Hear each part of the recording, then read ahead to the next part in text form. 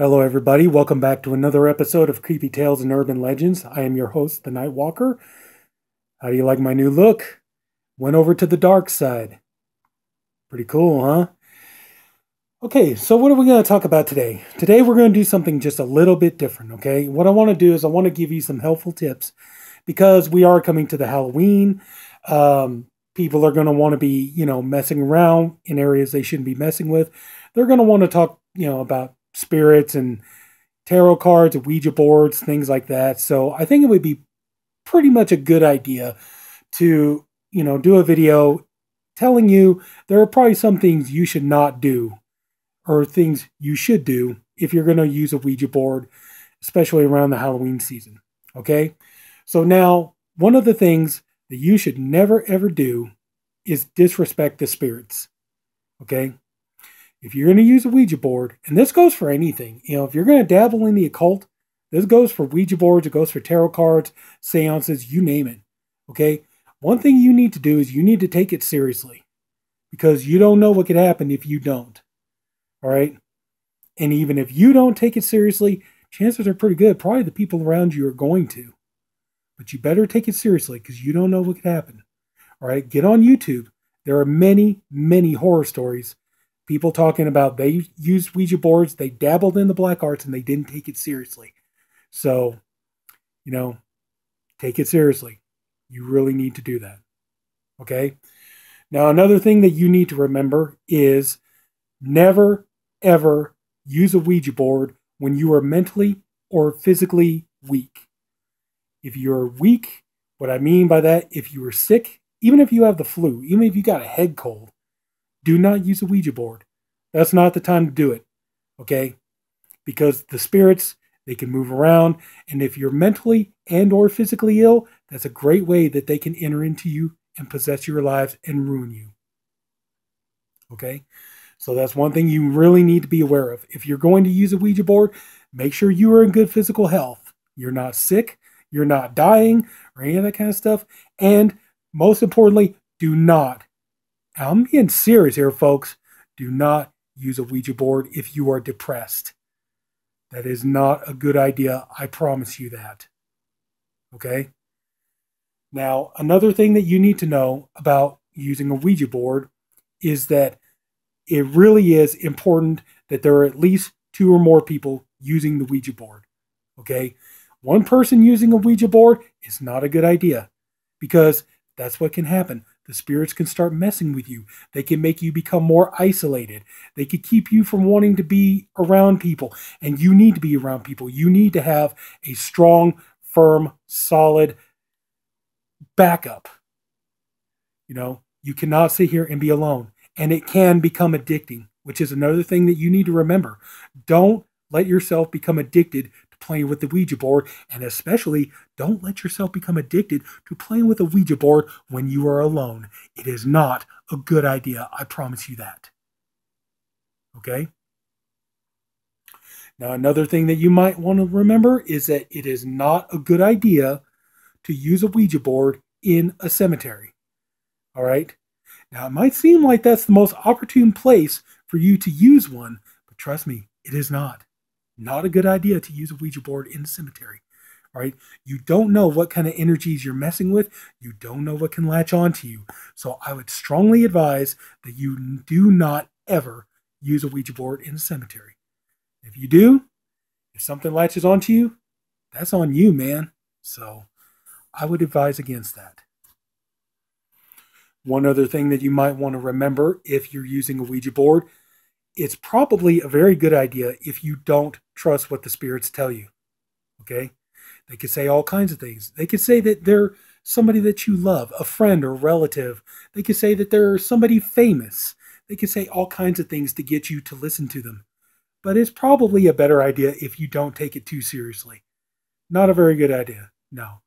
And another thing that you might want to remember is that if you're going to use a Ouija board, and if the the planchette, if it starts to move down the alphabet, it starts to move along the numbers, you really need to sign out because that means that something bad is coming your way. And you don't want something bad coming your way. Trust me, you really don't. All right? If the Ouija board starts to do that, or if the planchette starts moving to corners of the Ouija board, it's time for you to sign off. Because again, something really bad is coming.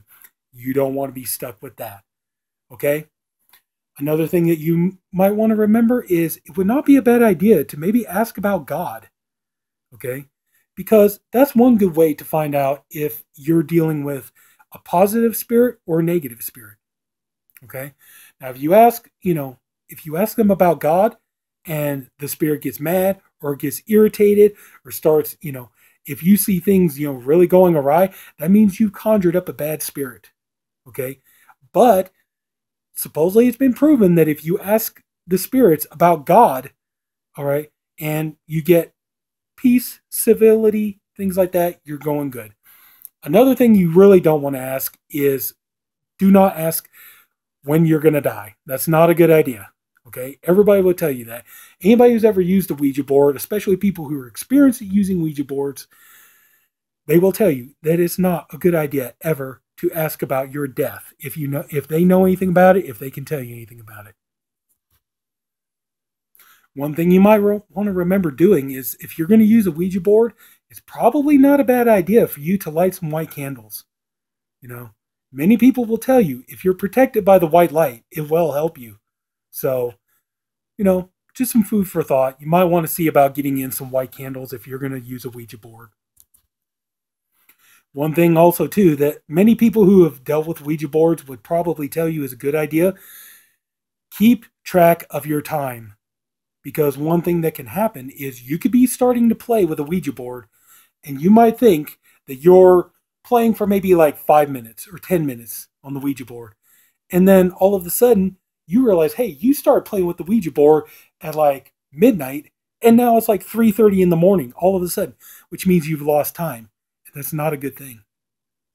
Because if you lose time, you know what that means? It means that a spirit possibly could have entered into you and taken you over. And that's not a good thing. That means you're easy to possess, and that's not something you really, really want, especially if you're going to start dabbling in Ouija boards. Another thing you might want to remember, too, is, always close out your sessions. Always say goodbye. When you're done with all the questions, things like that. Like I said, it's always better if there's at least 2 people using the Ouija board. And always try to move the planchette down and say goodbye and close out your session. If you don't close it out, whatever you contacted could still be lingering around. And that's not good. Not a good thing at all. Okay? So, yeah, I strongly advise close out your sessions. All right? Another thing is, you might be scared and you might want to get rid of the Ouija board. Now, look online. There are videos. And look on, just the internet. There are ways that they can tell you to properly get rid of or dispose of a Ouija board, but do not burn it. Okay? I'm not kidding around here, okay? Burning a Ouija board, not a good idea. All right? Many people who've done Ouija boards, they will tell you this. Not a good idea. Don't burn the Ouija board. Not a good idea. And then also, too, do not leave your Ouija board just laying around, and do not leave the planchette on top of the Ouija board. Because, yeah, you don't know what could be happening going on behind your back. All right? Now, I honestly think that I've pretty much covered all the basic rules. So, it's up to you now. Most people would tell you it's probably a better idea if you just don't bother with a Ouija board. But if you do, just try to remember some of the points that I taught you. And if you don't feel that my video is informative enough, there's plenty of information that can help you out online. So anyway, that's going to do it this week for Creepy Tales and Urban Legends. This was more of a kind of a instructional video, but still, I think we could make this do for this week. So anyway, if anybody took the time to watch this video, I thank you for doing it, and I appreciate you for doing it. I honestly hope you enjoyed this video, and I hope you found it to be informative. And if you did, please like and subscribe. There will be weekly videos posted. And until then, this is the Nightwalker, and I hope you like my new look. So see you later. Bye-bye.